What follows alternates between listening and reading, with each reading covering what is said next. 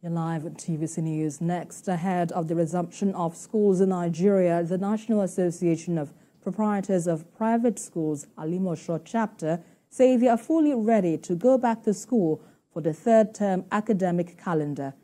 A seminar was organized in conjunction with the Office of Education, Quality Assurance and Lagos Safety Commission to educate school owners and other relevant key players on the need to have a safe environment for school children.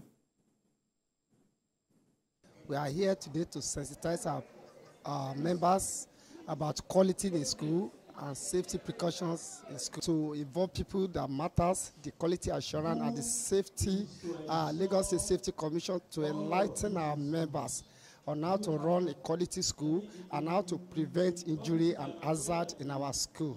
And that is why we call people that are involved in policy making in terms of quality and safety to come and educate our people. It's part of Mr. Governor's THEMS agenda, THEMS Plus agenda, to ensure the safety of our children. It's no longer like business as usual. Safety has improved like never before. This particular program that is being handled by Alimosho is also being handled in 2 other local governments today.